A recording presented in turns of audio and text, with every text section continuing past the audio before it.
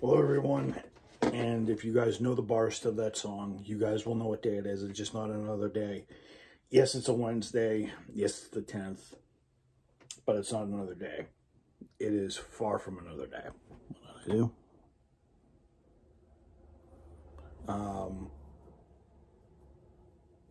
Somebody just actually commented on my post that I actually did on the very video that I was on.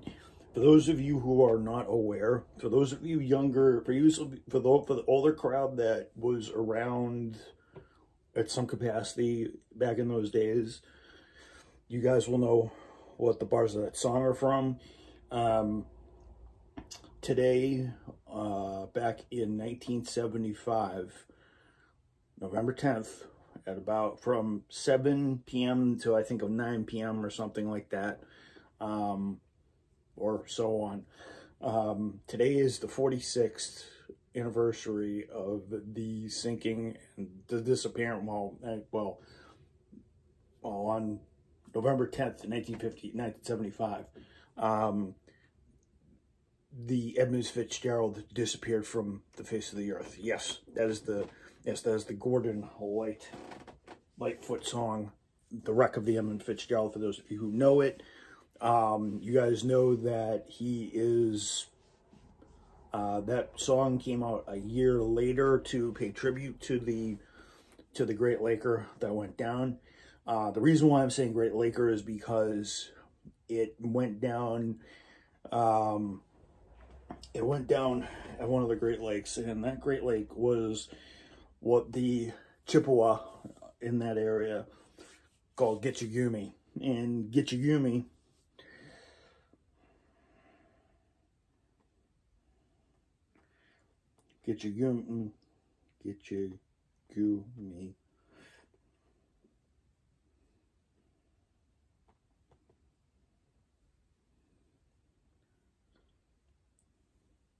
Lake Gitchi was Lake Superior. Lake Superior is where a lot of the big Lakers shipped iron ore, coal, kerosene, anything that they, between this iron ore, you know, because there were a lot of steel mills in, because there was a lot of steel mills around there, and back in the 60s, 70s, and 80s, up until now, they still do it. The Great Lakers now ship things back and forth because at one point, Michigan and the Great Lakes, Minnesota, whatnot, they were all powerhouses to our industrial powerhouse that we had in the Midwest and the Northeast, New York and so forth. Michigan, because we know Michigan is home of the automobile, and back then, you know, the automobile and the big three were still pretty big, even though they were struggling. So Gitchi is, I actually wanted to figure out what Gitchi actually means, and I actually looked it up. Today in the Ojibwe language class, you see Gitchigami, or Kitchigami, but it's really Gitchi. It means big water or big sea, huge water or big sea, which Lake Superior is pretty big. Oh yeah, fun fact. You guys want to know why the Lakers are actually called the Los Angeles Lakers? Well, the boats on the lake were Lakers. They were these big, wide tanker type things. They were huge. And the reason why they had to be so big is because they had to combat the winters and the storms out there. And in November, during the rest of the year, it was sort of like ho-hum. I mean, there was a couple of storms here and there, maybe some choppy seas, but November is when Lake Superior and the Great Lakes were susceptible to lake effect storms and lake effect snow. So effectively there would be snow on the ground in November up in the Great Lakes, because you're right near Canada. So if you guys aren't aren't so, for those of you younger, and for those of you looking for a geography lesson, the Great Lakes are right near Canada, so they get lake effect snow, and the storms are very ferocious. And the Edmund was unfortunately, on the night of the 10th, was unfortunately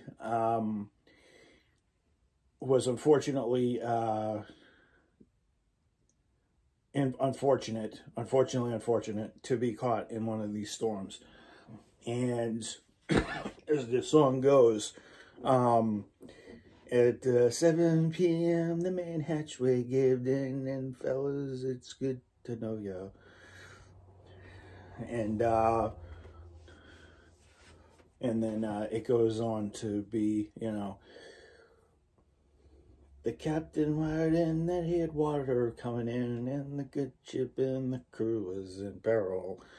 That's where the song goes. And yes, I didn't want to sing it. Yes, I didn't want to play it because I wanted to sing it a little bit. It's actually the first time I've actually sang something or sung something that's actually on key. The song really kind of gives you the, you know, how ferocious these storms were and what these Lakers had to go through when they went through.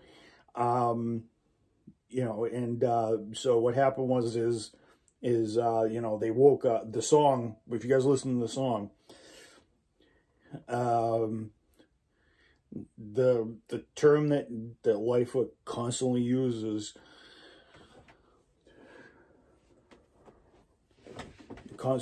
in the song is, he'll say the gales of November came slashing, and he'll sit there and you'll hear the gales of November, the winds of November, and basically from what you read in the song, it's too rough. It was too rough that day. Everything was disrupted on board. It was kind of one of those days. And then eventually, as the song says, at 7 p.m. the main hatchway caved in, and the cook said, fellas, it's good to know ya. It's been good to know ya. And then, of course, the captain wires it in that he's got this taken in water, which was the death sentence of the main hatchway gave in on the Great Lakes because there's footage from back in the day, the camcorders that were very rudimentary. That was a pretty ferocious storm, and of course, later that night when his lights went out of sight came the wreck of the Edmund Fitzgerald. You know, so it's either the ship sank or capsized or split in two. They found out years later that the ship did actually capsize because it was a fairly big ship. The Edmund Fitzgerald wasn't small by any means. So I'll give you a shot of the Edmund.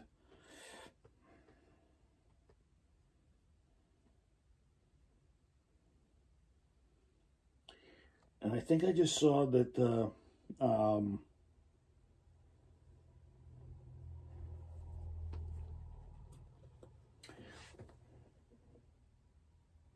yeah, and it actually did split in two. If you guys can't look, I'll give you a shot of.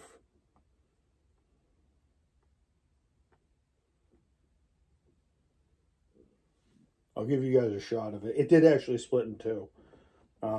The reason how I know this is because you guys can see in that shot that there's two separate wrecks. There's a bow section that was that long. The reason why I say that is because that's what the boat looked like in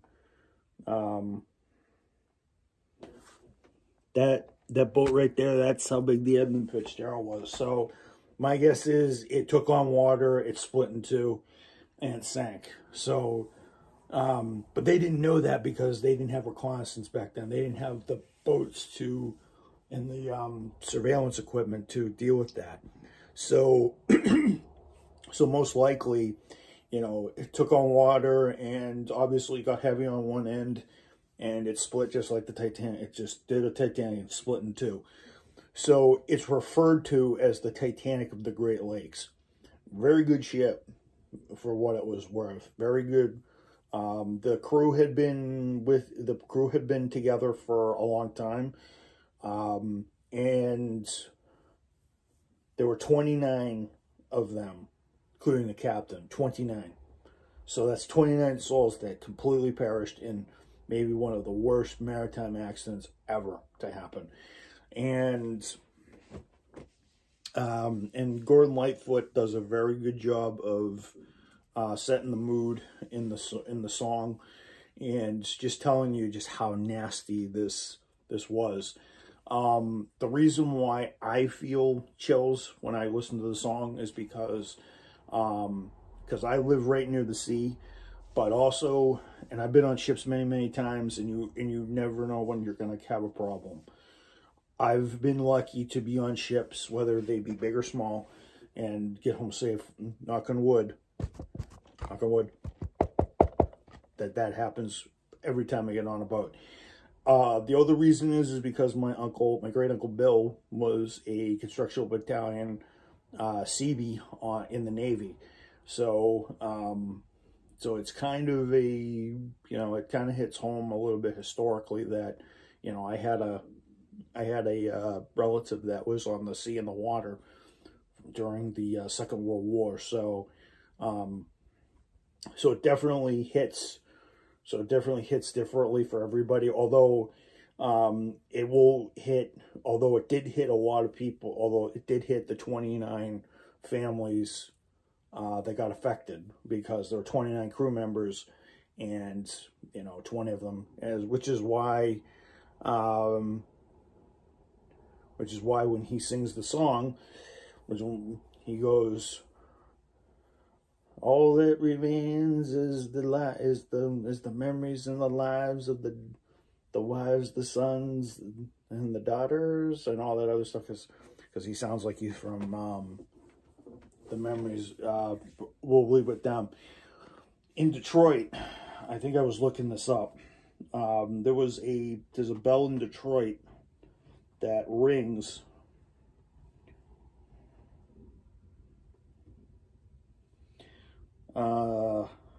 Mariners Church in Detroit holds annual service for Edmund Fitzgerald. So what happens is there's an annual observance every year at the Mariners Church in Detroit, and every year and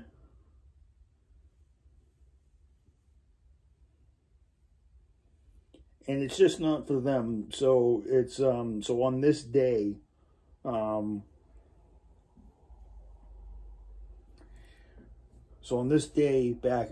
this day, because of the Edmund Fitzgerald, the Great Lakes Memorial Service will usually does it. Now it rings on the day this happens. The bell will ring 29 times, not for hours, but for the lives that were lost. But they did one on Sunday for the roughly 6,000 people that lost their lives, and roughly 6,000 shipwrecks on record. That's how many people. That's how many boats have gone. That's how many boats in the last, I don't know, 100+ years that have gone down in Superior, Michigan, Huron, Erie, and Ontario, as good old Lightfoot would say it, Ontario, because he's from, I think he's Canadian, because I think the O is from Lake Superior, Huron, and Erie, and Ontario, because usually the Canadians are like A or O or whatever, Ontario. And again, that's another shot. That's another back shot of the. This is another back shot of the Great Laker in her prime. I think she was out of Wisconsin, which is why it's highlighted in the song. Which is why it's highlighted in the song. When Lightfoot talks about the origins of the ship. He goes like, I forget the lyrics, but he goes, it came from a steel mill in Wisconsin, and freighters go. She was bigger than most, with the captain and crew well seasoned. I think this is the first time I think I've sang it. I haven't sung it off key, but my hearts and prayers go out to the families that lost their lives, because it was very recent. So a lot of the kids and the wives and the sons and all the families, a lot of those kids are probably still around today, 45 years later. So those kids are probably, so if you're about 4 or 5 years old when that happened, all those kids are now grown. They're 50 years old, and they never knew their father or their uncle or whoever lost their shit. So my thoughts and my prayers and everything go out to those families that were affected by this, because this is something, I mean, there's 6,000 of them that hit every year, but this one was the most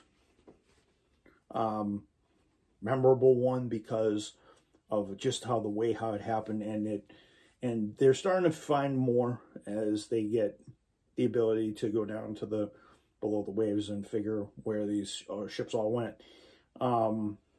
So yeah, so I am going to, for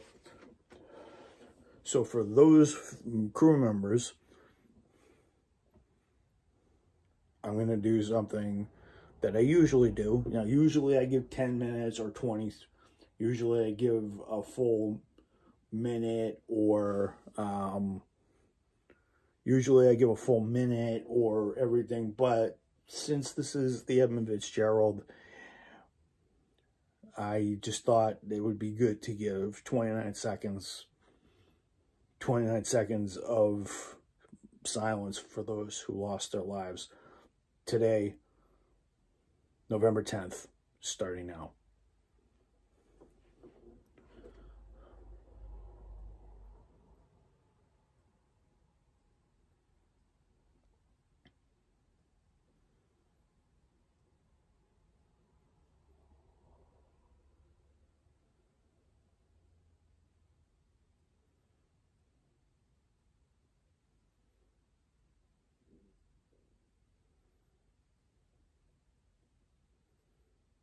And that was my 29 seconds to signify the 29, people that lost their lives in that, in maybe one of the greatest maritime tragedies. I mean, there's been a lot of them, but one that was remembered, one that will not be forgotten 46 years on, because today, ladies and gentlemen, is the 46th anniversary of the Edmund Fitzgerald going down. And hopefully the men that perished and are down at the bottom of Lake Superior, hopefully their spirits